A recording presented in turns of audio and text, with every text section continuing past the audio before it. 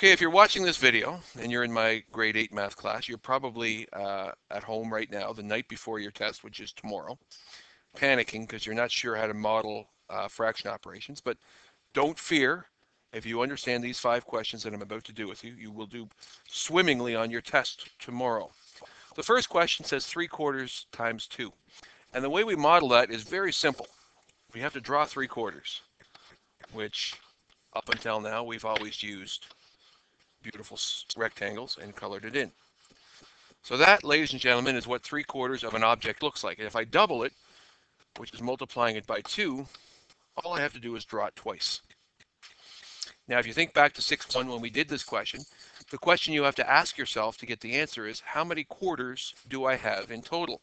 So before I actually do any work, I'm going to put this down because I know I'm really counting how many quarters there are. And I have 1, 2, 3, 4, 5, 6 quarters, which is my solution as an improper fraction. As a mixed fraction, it is 1 2/4. And as a mixed fraction in lowest terms, it's 1 1/2. Now, what I advise you all to do on your test when you have the modeling part is just have a little area here and you put in the check my work. So you go 3/4 multiplied by 2, or 2/1 equals 6/4, which equals 1 1/2. So when you check your work using an actual algorithm, that's the work you would probably show to prove that you were indeed correct with your modeling. So your next question is 3/5 divided by 2, which is very similar to the chocolate bar question that we did with the plane crash. You will start by drawing 3/5, and I drew this very poorly, so I'll have to start again. 1, 2, 3, 4. Shade in 3/5 as such.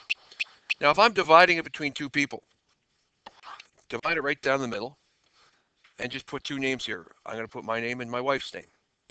And we're going to share that 3/5 of a chocolate bar equally. What's my denominator right now after I make that cut? It's 10. There are 10 parts. And how many pieces of chocolate do I get? 3/10. So if you have 3/5 divided between 2 people, your answer is 6/10. Now, another way to think of it, and we talked about this before, if 3/5 is a percentage, is 60%. And if I just briefly think to myself, is 60% divided by 2 30%? Yeah. So then, therefore, my answer as a fraction makes sense because that is also 30%. If you wanted to check your work, the word check up here, 3/5 divided by 2 is the same thing as 3/5 multiplied by the reciprocal of 2, which is 1/2. And when I multiply that, I end up getting 3/10, my answer. Our third question says 2/5 times 3/4. Now, does anyone have a hint for how somebody who struggles with this question could always get the right answer if they do this every time? What would you say? What I would suggest is you read it as the word of. So if I say 2/5, and instead of saying multiplied by, say of, because these are really the same thing.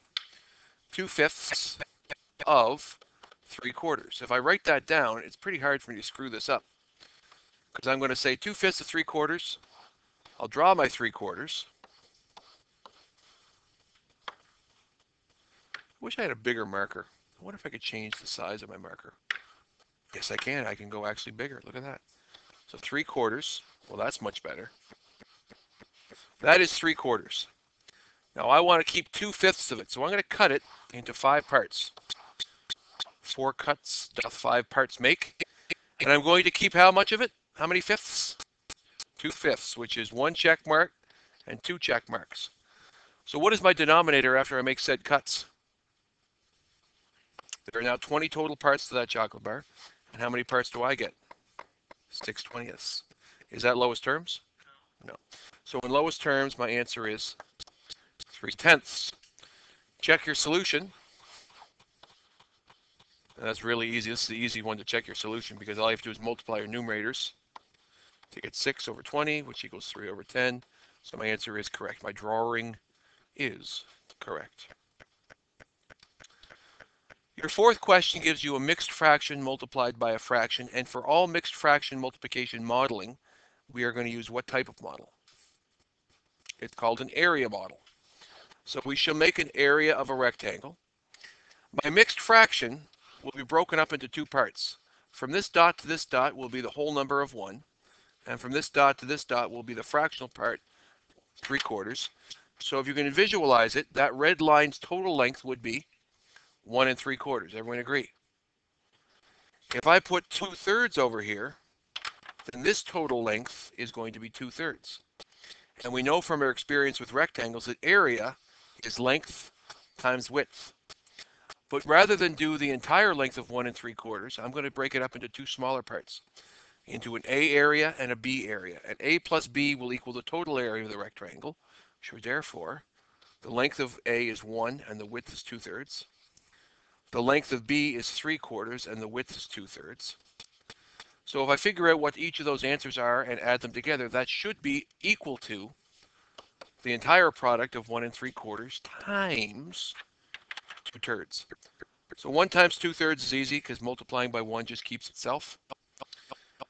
If I do this one, you could get 6 over 12, but when you cross reduce, that becomes 1 over 1. That becomes 1 over 2.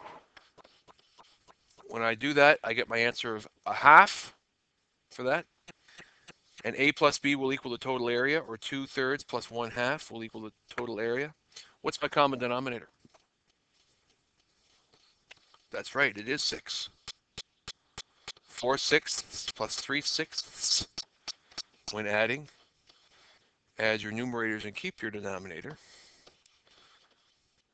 My final answer is 7/6, which is 1 and 1/6 as a mixed fraction. Okay, how to check my answer? Let's do a check over here. Check. So it's 1 3/4 multiplied by 2/3, which is 7/4 multiplied by 2/3, which is 14 over 12, which is 1 2/12, which in lowest terms is 1 1/6. So for the last question, we have a mixed fraction times a mixed fraction, and when we have mixed fractions in our product, we're going to use an area model.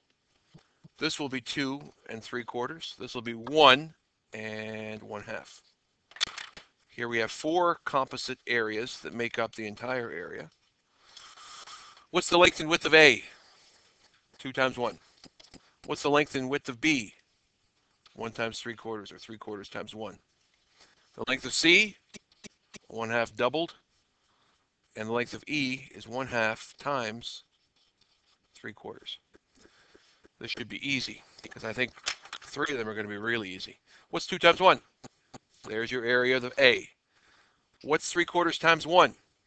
Just 3/4. What's 1/2 doubled? Just 1. And finally, the last one, what's 1/2 times 2? What's 1/2 times 3/4? 3/8. Am I done yet? No, because now I have to add the sections together. Now, the commutative property and the associative property of mathematics says the order in which you add or multiply does not affect the product or sum. So if it doesn't matter which ones I add first, which ones do you think I want to add first? I want to add, no, I'm not first. I'm going to add this one and this one. What does that work out to be? 3. So 2 plus 1 plus 3/4 plus 3/8. Add those two, bring it down here. Now I'm going to worry about my fractions. Common denominator is 8. So instead of saying 3/4 plus 3/8, I can say 6/8 plus 3/8, which is 9/8, which is equal to 1 1/8. What do I have to finally add that to? 3. And my final answer, therefore,